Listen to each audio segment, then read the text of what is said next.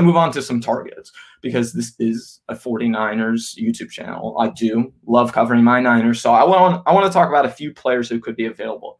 2 wide receivers, Sterling Shepard, Alshon Jeffrey. They could both easily be available for the 49ers because for Alshon Jeffrey, right now it looks like the Eagles are either going to have to trade a late-round pick for him or just straight up cut him. The same thing with Sterling Shepard. So both of these teams are in the same scenario where they need to save money. They're in kind of a bad spot financially, and they need to push the money on this year's salary cap further down the line. This is one of the only mechanisms that they'll have left to do it. I want to bring up some other players as well at other positions. Let's talk about it. Zach Ertz, he's a perfect example. If the Eagles were to trade him before June 1st, the dead money that they would have to take on that year, approximately $8 million.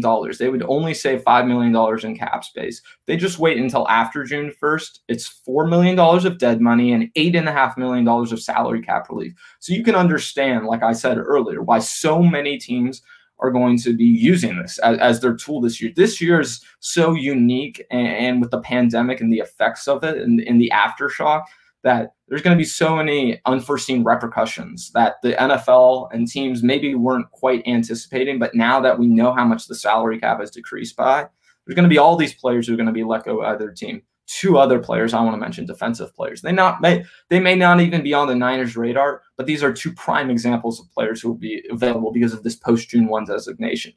Danielle Hunter, Landon Collins. For the Vikings, they save $5 million if they trade or cut Danielle Hunter before June 1st. They wait until after June 1st, they save $12 million.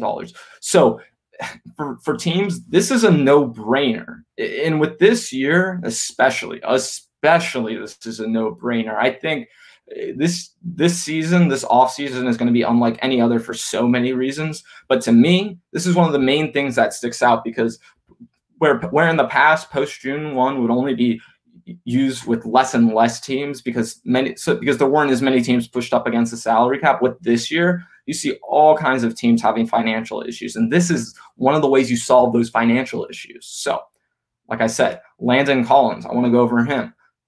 The cap savings for the Washington football team, if they cut or trade him, would be $3 million if it's before June 1. If it's after June 1, it's $12.5 million. It's huge for teams. It really is. I can't emphasize this